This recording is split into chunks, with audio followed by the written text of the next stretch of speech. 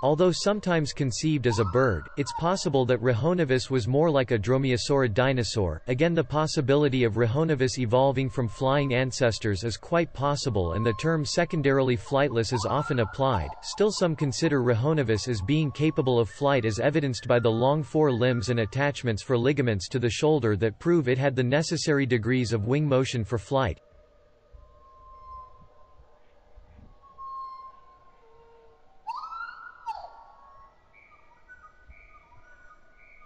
It has been suggested that unenligines like Ostroraptor had better capacities for running and pursuit predation than other dromaeosaurids. They could likely maintain high speeds for extended amounts of time because they were more gracile. Ostroraptor is one of the largest. The jaws of Bitiraptor are long and slender, both advantages that could theoretically help in seizing prey like small mammals that might be hiding amongst rocks. No fossil discoveries have been made of any feathers. Since its close relatives had feathers, it is likely that it also was feathered. Initially thought to be a juvenile megaraptor, Unenlagia was found to not only be a separate species but one that would challenge the notions for the origins of flight. It is considered to be too large for flight itself, and the wings, while having a high degree of motion, are thought to not being able to being raised above the spine. One consideration is that the wings were held out and used as stabilizers while chasing prey.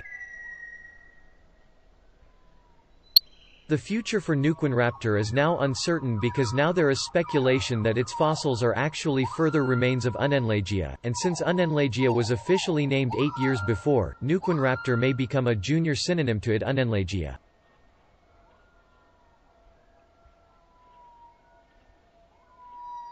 Sinornithosaurus was especially well preserved, and not only were the presence of feathers clearly revealed, they showed indications of having differing colors for different body areas. As a living creature, it probably hunted around the forest floor looking for things like small mammals. It also once had the suggestion put forward that it had a venomous bite. This was based on an interpretation of the front teeth being elongated and grooved to allow poison to run through, with space for poison glands in the skull.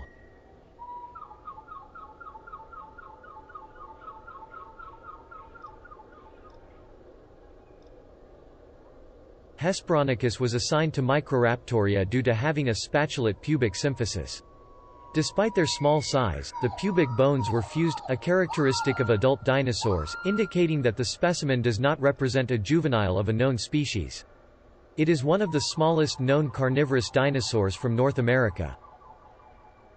Microraptor had long pennaceous feathers that formed aerodynamic surfaces on the arms and tail but also on the legs. It is speculated that it may have glided using all 4 limbs for lift. Subsequent studies have suggested that it was capable of powered flight as well. By analyzing the fossilized melanosomes in the fossil with scanning electron microscope techniques, the researchers compared their arrangements to those of modern birds. In Microraptor, these cells were shaped in a manner consistent with black, glossy coloration in modern birds. These rod-shaped, narrow melanosomes were arranged in stacked layers, much like those of a modern starling, and indicated iridescence in the plumage of Microraptor. Changaraptor is both a little bit longer and much more heavily built than Microraptor, casting serious doubts that Changaraptor would have been capable of even gliding flight.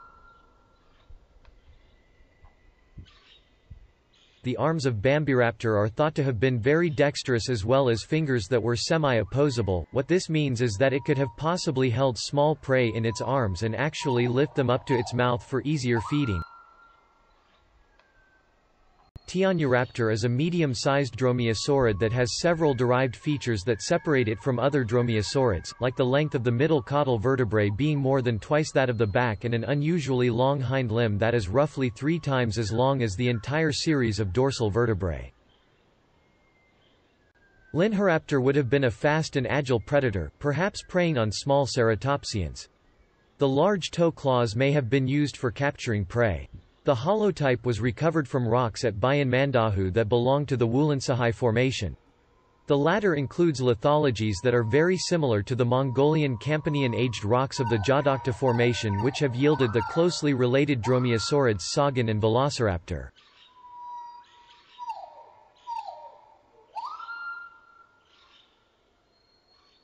Sagan probably lived and hunted like most other small Asian dromaeosaurids, hunting either other small dinosaurs as well as possibly smaller vertebrates such as lizards or even small mammals. Saurornitholestes would have faced predatory competition from other small theropods like Troodon. However, micro-wear on the teeth indicated that it likely preferred larger prey items than the troodontids it shared their environment with. Such differentiations in its diet likely allowed the theropod to inhabit the same environment. To date, all of the dozen or so identified velociraptor specimens have been of solitary individuals, and its intelligence has been wildly exaggerated. It wasn't as speedy as its name implies neither, it would have been severely hampered by their short legs and could have easily been outrun by an athletic human. It's possible that these predators could have attained more lift in mid-stride with the aid of their presumably feathered arms. One famous fossil specimen preserves a velociraptor and protoceratops locked in life and death combat as they were both buried alive by a sudden sandstorm.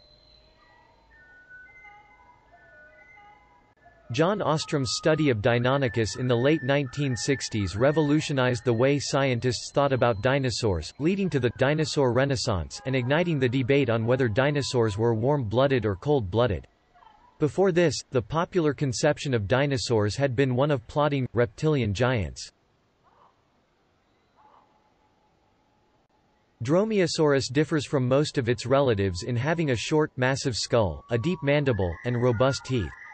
The teeth tend to be more heavily worn than those of its relative Saurornitholestes, suggesting that its jaws were used for crushing and tearing rather than simply slicing through flesh.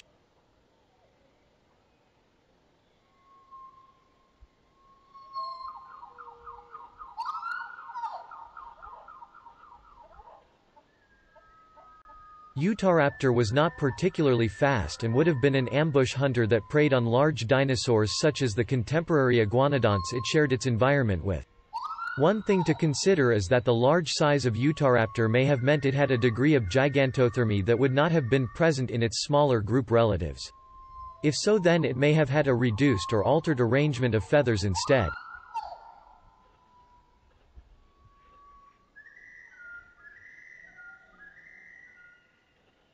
Halscaraptor had characteristics that allowed it to spend time both in water and on land. The short tail would have brought the center of gravity more to the front, which is more useful for swimming than walking. It had to come up onto land to reproduce, because, like all dinosaurs, it needed to lay its eggs on land.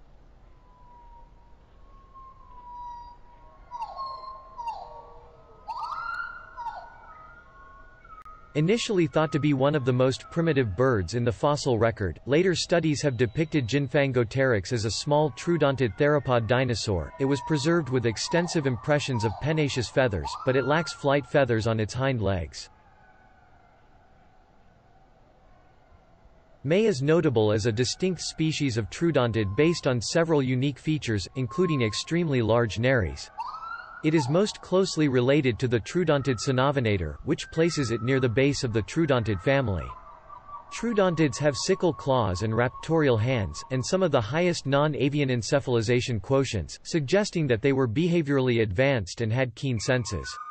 Their eyes were also large, and pointed forward, indicating that they had good binocular vision, making them hunting like birds do today. The large brain of the Troodon does not mean it was more intelligent, but it would have had even greater opportunity to learn from its environment.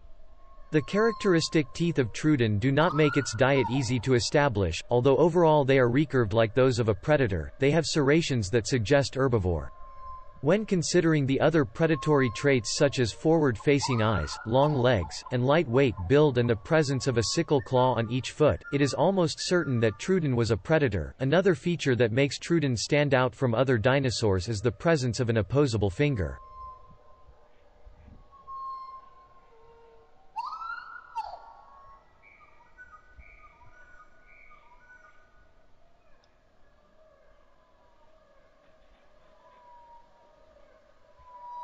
Anchiornis is known to have been feathered, and one specimen is so well preserved that paleontologists have been able to determine what color and pattern these feathers were in life. It's not sure if it could fly like modern birds. It was probably more for grasping and climbing Mesozoic trees to keep out of the way of predators. Use of the wings during leaping would have resulted in a 20% increase in height and distance. Notably, it seems to have lacked a breastbone, which may have been made of cartilage rather than bone, as in more primitive theropods. The fossilized feathers of Kaihong possessed nanostructures which were analyzed and interpreted as melanosomes, showing similarity to organelles that produce a black iridescent color in extant birds. This dinosaur represents the oldest known evidence of platelet-like melanosomes. The tail of Eosinopteryx was very short compared to most members of those groups, does not show signs of the presence of complex vaned feathers, while the legs appear to have been featherless. Its discovery suggests that the origin of flight was much more complex than previously thought. Orerny was roughly the size of a modern pheasant, it had clawed wings and a long bony tail. Its leg bones were similar to those of Archaeopteryx, but overall its anatomy was more primitive. It may be the most basal avialan dinosaur known to date. The bird-like characteristics of Pedipena are further evidence of the dinosaur-bird evolutionary relationship. Apart from having a very bird-like skeletal structure in its legs, it was remarkable due to the presence of long pennaceous feathers on the feet. Scansoriopteryx is a sparrow-sized animal that shows adaptations in the foot indicating an arboreal lifestyle. It possessed an unusual, elongated third finger which may have supported a membranous wing. The tail may have been used as a prop, much like the tails of modern woodpeckers. Epidexipteryx was a very special find, as not only is it one of the earliest dino birds, it also had highly ornate tail feathers. These feathers are thought to have been similar to those of a peacock, and as display feathers, possibly only present in the males for the purpose of attracting females. It also had a covering of smaller but primitive feathers over the rest of its body. However, its body feathers are unique in that some appear to arise from a membranous structure at the base of each feather. It has been suggested that this may represent a stage in the evolution of the feather. Epidexipteryx appears to have lacked remiges, though based on the related Yi-Chi, it may also have possessed some sort of membrane wing to allow gliding.